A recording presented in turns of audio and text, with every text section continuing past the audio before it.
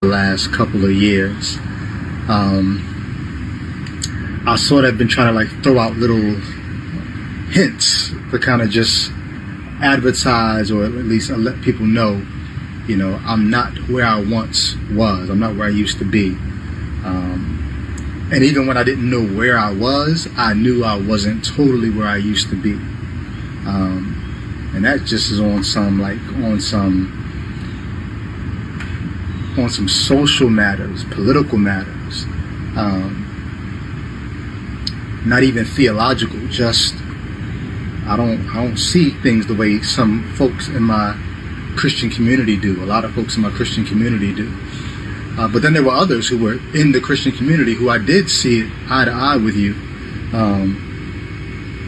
even when I was wrestling with the theology.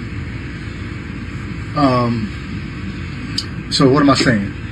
I'm really making this video because I know the word has kind of gone out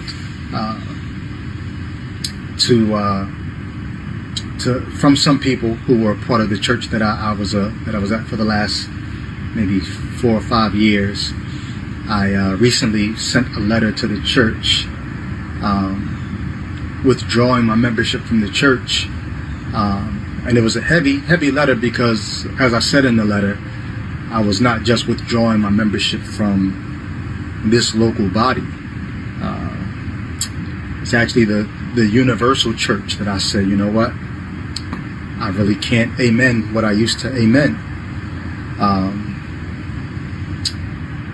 And there's no beating around the bush, even though I have been beating around the bush. Yeah, what am I saying? I'm still having a hard time saying it. You see me struggling to even get the words out. And the struggle, to be honest with you, the struggle is not even really for me at this point. I'm good. I'm where I think I'm going to be. My struggle is I know that there's a world of people who are going to be crushed, who are going to be let down and disappointed and hurt and sad and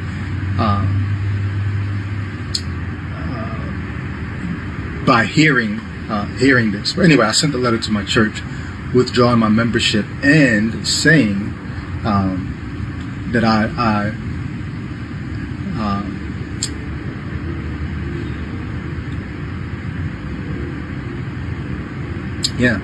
saying that I am denouncing the Christian faith that I have believed, professed, proclaimed, and defended for the last 30 years of my life.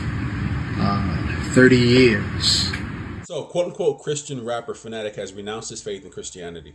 And what I want to go ahead and do is analyze exactly what he said in this 3-minute video. And I want to do that in parts, 3 specific parts, as to why he's doing this, to break this down a little bit. So the first part is, and this is word for word, in the beginning of the video, he states, I'm not where I used to be. Now, what he's saying is I'm no longer a Christian. Okay. Now, we as Christians know that he was never a Christian. 1 John 2:19 makes it clear that he went out from us because he was never of us. For if he had been of us, he would have continued with us. But they went out that they might be made manifest that none of them were of us. So we know that he was never a Christian to begin with. But there was an obvious reason why he left Christianity. There are obvious specific reasons why he left Christianity. The first being that he's lost, and then there is a definitive reason for why he left, and that leads me into point 2. Now, I'm quoting him word for word, where he says, on social matters, political matters, not even theological, but that I don't see things the way those in my Christian community do. Now, we know that he's talking about social justice issues, race issues, and this is, excuse me, this is at the heart why he's really turning his back on Christianity. The man is lost, and when you're unconverted, what your desire is not God, but whatever you grab. I made a video recently by Vodi Balcom, shiny objects. And this is what people do. They use things like social justice, Black Lives Matter within Christianity, and they hold on to it as though it were a shiny object, and it becomes the idol. It becomes the idol. And it becomes about that thing and not the glory of God. And that's really what this is. And what he's basically saying is, he's quoted as saying, he has kind of butt heads with other Christians in the Christian community. And I'm guaranteeing it's based on these social issues. And that's where the frustration has come from.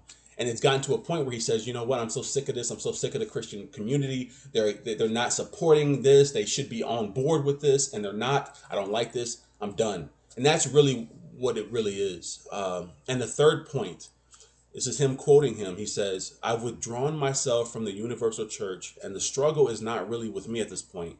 I'm good. My struggle is for the world of people that will be crushed and let down that I'm done with Christianity. And see, this is the ignorance of the reprobate mind. This is the foolishness in which the sinner doesn't understand the danger that he's in. See, he's taking Christianity as though he was a part of some kind of club. And now that he's left the club and turned his back, there are going to be people that are going to be sad.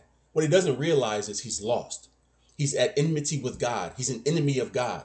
He doesn't understand that he's going to hell. He's on his way to hell. So this isn't about people or fans that are going to be crushed that you're no longer, quote unquote, a Christian. You're on your way to hell. You need to be saved from the wrath of God.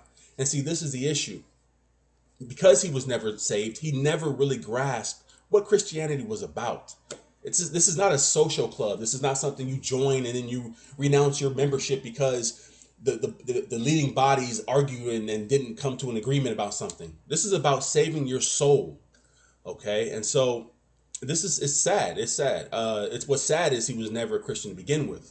And so we need to be very careful when we follow people who claim to be Christians. I don't care if someone calls himself a Christian. That means nothing to me. Christian can mean anything in this world. This is a wicked, sinful world.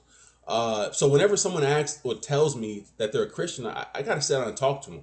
Before I can say, yeah, okay, this is a brother or a sister in Christ, we got to talk. Because I want to know where your mind is at. I want to know what you believe.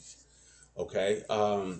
So, and this is what we're seeing. We're seeing people that, a lot of teachers that we've regarded as biblical, reformed, people who have led us and people that we followed, they're coming out and we're starting to see things now.